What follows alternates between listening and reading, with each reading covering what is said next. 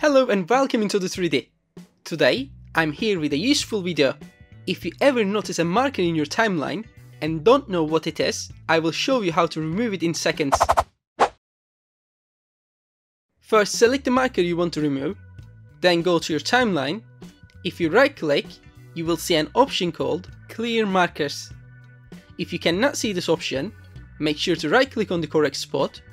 Do not right click on this, or this one. Remember to select the marker, right click on the timeline and choose Clear Markers. That's all you need to do. If you like this tutorial and want to support this channel, you can buy me a coffee using the link in the descriptions. You can also support me by liking this video, leaving a comment and subscribing to the channel. Thanks for watching and I will see you guys in the next video.